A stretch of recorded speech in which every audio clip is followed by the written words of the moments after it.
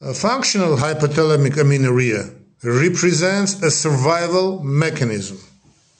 So the brain, specifically the hypothalamus, can suppress the reproductive axis in response to significant physiological and psychological stress, excessive exercise, or low energy availability, often due to restrictive eating or eating disorders. It's essentially the body deciding conditions are not optimal for pregnancy. This involves reduced pulsatile secretion of gonadotropin-releasing hormone. So why it's so important? Functional hypothalamic amenorrhea is a diagnosis of exclusion. It's common in athletes, dancers, and individuals with eating disorders.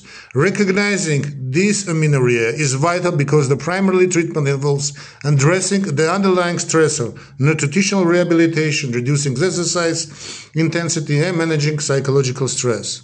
Stay blessed.